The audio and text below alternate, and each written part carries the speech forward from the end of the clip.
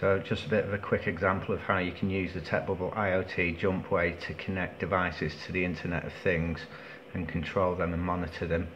Basically, with the IoT JumpWay you have location spaces, which could be like your home or your office, and then within those location spaces you have zones, which could be lounge, dining room, wherever you need them to be. And then within the zones you can add multiple devices, so you could have a security CCTV camera, turning lights on and off automatically, or whatever device it is that you want. And then you've got applications which can control all of the devices that are attached to a certain location. So basically this is an example device, and there we have the actual device itself.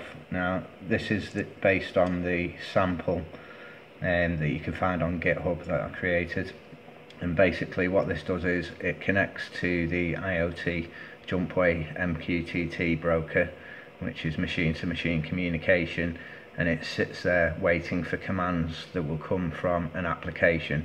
So in this case, in this example, it sits waiting for a command to turn the LED on and turn the LED off. So I've also created an application which is using the Python scripts again, and basically what this is doing is sending to the MQTT broker a command which tells that device to turn on and then turn off the LED. So that's sending the information up to TechBubble, and then if I just swap this over, you can see on the right hand side that is connected directly to the device, and that's listening for those commands. So you can see on, off, and as it receives those commands it turns the light on and off. And this is a very basic example. Obviously you can do a lot more advanced things, which all of these do.